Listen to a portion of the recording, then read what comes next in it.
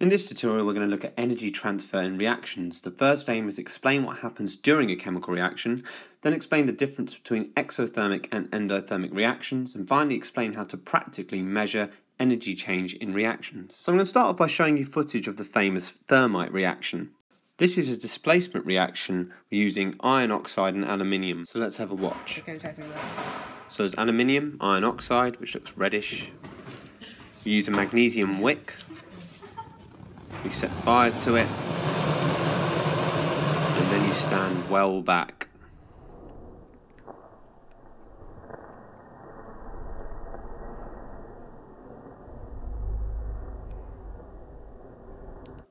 So it may not look like much, but what's so impressive about that reaction is the temperature rise during that reaction approaches something near the sun's surface temperature. That is incredibly hot. In fact, it's over 4,000 degrees Fahrenheit. But why is it that some reactions are incredibly hot and release a lot of heat and others don't? And why do some reactions actually take in heat rather than release it? This is what we're going to explore in this tutorial. To understand what happens in chemical reactions, it really helps by using this graph. This graph, on the x-axis we have time and we have energy on the y-axis. So let's say I'm starting off with these two chemicals, hydrogen and chlorine, and I want them to react to form hydrogen chloride, 2 molecules of hydrogen chloride. Now, as they are at this level of energy, they're not going to react. You see, for them to react, I need to break the bonds that hold them together so they can form new bonds between each other. But to break the bonds, I need to give them more energy. So basically, I need to increase the energy up to about this point here. So the point is, I need this much energy to break the bonds, the distance from here to here. That's how much energy I put in to break the bonds. Breaking bonds is an endothermic reaction. Endo means it takes in energy. So energy is needed or taken in by these molecules for the bonds to break. So the amount of energy needed for the bonds to break and for those atoms to separate is called the activation energy. Quite simply because it's the amount of energy you need to activate the reaction. So as you can see, this is how much activation energy we needed from here to here, or rather here to here. After the atoms separate, they will basically combine in new ways and form new bonds. So we can see that the hydrogen will bond to the chlorine, and so will this one. So we now have 2 new molecules made, the products.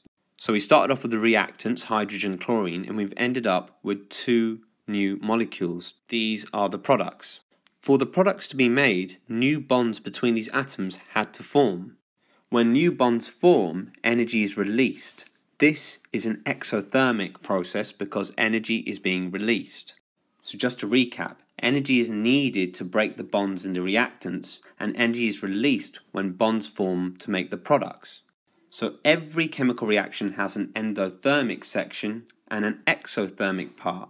But overall, a reaction can be regarded as exothermic or endothermic. You see, if a reaction requires less heat to break the bonds than it releases when bonds form to make the products, then it's exothermic because it releases more heat than it requires.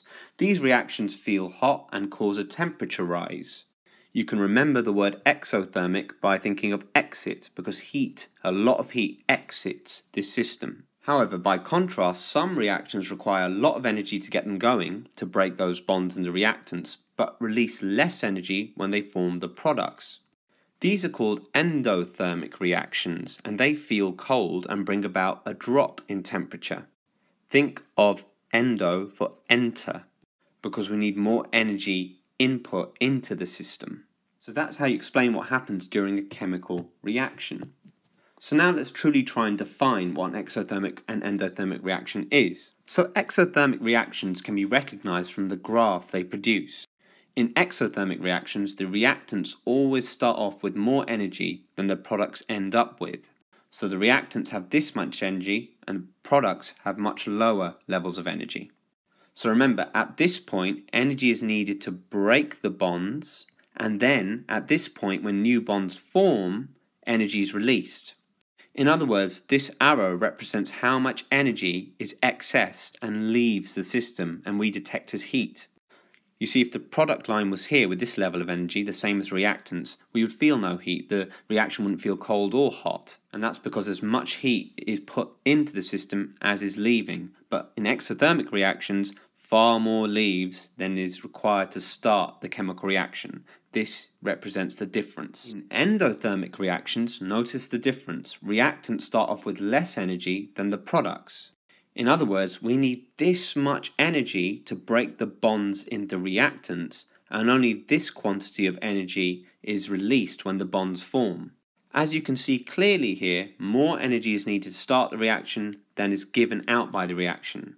This helps us understand why endothermic reactions feel cold. You see, this reaction will not sustain itself. It needs more energy, so it will take in energy from the environment to make up for the energy it requires. So if you were to put your hand around a beaker which contained an endothermic reaction, your hands would feel very cold as the reaction draws heat away from your hands. And that's what cold is, the sensation of losing heat. Exothermic reactions, by contrast, because they release so much excess energy, they don't require more energy from the environment. The energy produced by the reaction is enough to sustain further reactions. So in endothermic graphs, the difference between the reactant energy level and the product energy level represents the extra amount of energy you need to put in to continue the reaction. In other words, that's how much energy you need to put in, but this much energy is released, so that can be fed back into the reaction, meaning you need to supply that amount to make up the total amount. Exams may ask you to explain exothermic or endothermic reactions in terms of energy and bonds, and this can throw many students. It's normally for about 3 marks. Try to avoid sentences like exothermic reactions give out heat, because technically all reactions give out heat. It's just some give out less heat than they require and some give out more heat than they require. So the best definition is an exothermic reaction is one where the heat released in forming bonds, so in other words this part of the graph, the amount of heat that's released when bonds form in the products is greater than the energy needed to break the bonds in the reactants. So the amount of heat released to form the bonds between the products is greater than the amount of energy needed to break the bonds in the reactants. Now this is a loaded sentence, there's no doubt about it. It's not an easy one to remember, but there is something reassuring about it. If you have to compare it to endothermic reactions, you can write exactly the same sentence, but you replace greater with less. Because then it reads, an endothermic reaction is one where the heat released in forming bonds in the product, so this side, is less than the energy needed to break the bonds in the reactants. So although you need to remember a loaded sentence, it's really just one word difference between exothermic and endothermic. It's worth committing this sentence to memory because it will or could give you 3 marks. So some exothermic reactions are kind of slow, they don't release a lot of energy, but they're still exothermic. Like rusting is a slow exothermic reaction. It doesn't release a lot of heat, you don't gather around rusted nails to warm yourself up on a cold night, but it does release some heat, so it has to be regarded as exothermic overall. But some reactions like combustion or explosion, they release a lot more heat and they normally form the best science demos. For example, I'm sure you know the methane bubbles one.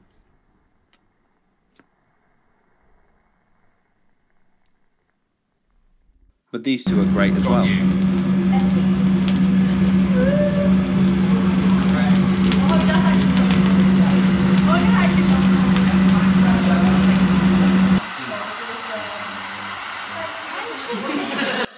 So exothermic reactions are pretty popular amongst students for obvious reasons. But endothermic reactions can be pretty amazing as well. Some very important endothermic reactions which you need to know for the exam are photosynthesis, that requires more heat than it gives out, and dissolving ammonium nitrate in water. This is my favourite endothermic reaction of all time. Well, one you could do in a lab anyway. It starts off by placing some water on a wooden board. Watch what happens. They're like white powders. You can see it's powdery, and you can see this one is also powdery, okay? It looks like fake snow. It smells funny.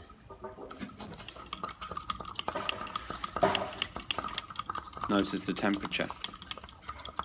What does it say on the thermometer? It says 21. Read it again, carefully. 22. No, read it again. What's before the C. 2? What's before the 2? Minus 24. Minus 20. It's frozen the water underneath.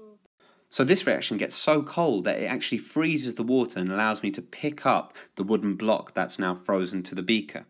So that is how you explain the difference between exothermic and endothermic reactions. Finally, you need to know how to measure energy changes accurately in various exothermic and endothermic reactions.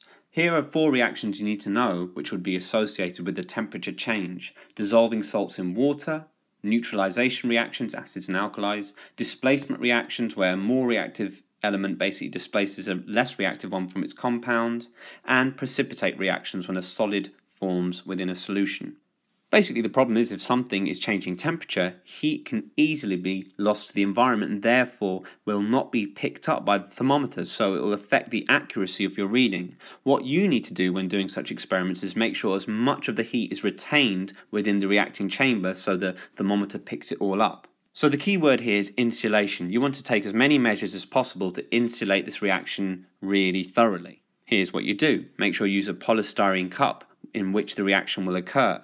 Make sure you use cotton wool to further insulate the reaction, and also cover it with a lid because most of the heat will escape out the top. If you do that, you'll get an accurate temperature reading, or relatively much more accurate temperature reading. And that is how to practically measure energy changes in reaction.